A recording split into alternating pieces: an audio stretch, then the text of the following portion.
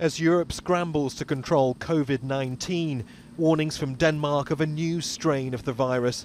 Health authorities, supported by the military, have begun culling the country's entire population of up to 17 million mink, after a mutation of coronavirus found in the animals spread to humans. We get told yesterday that we should gas all of us mink, and so we start today 7 o'clock so we can do it faster as we can. And I hope we can do it in 10 days. More than 200 people in Denmark are now infected, and the numbers are rising.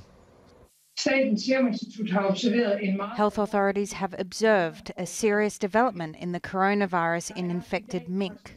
Infections have been found on 207 mink farms, and this development has taken place despite intensive efforts to limit the spread of the infection.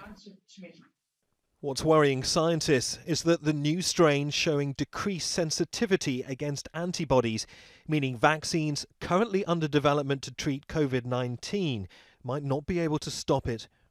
The World Health Organization's praised the decision, saying Denmark showed determination and courage despite the huge economic impact on mink farmers. The move is likely to devastate the country's pelt industry. Mink have also been culled in the Netherlands, US and Spain after infections were discovered. The Dutch government said it was speeding up its timeline for shutting down all of the country's mink farms. China's also one of the world's largest producers of pelts. Beijing's made no announcements about changes to its industry. The virus mutation in mink has confirmed scientists' fears that multiple strains of coronavirus can emerge simultaneously. Winning the war against one doesn't mean destroying them all. Neave, Al Jazeera.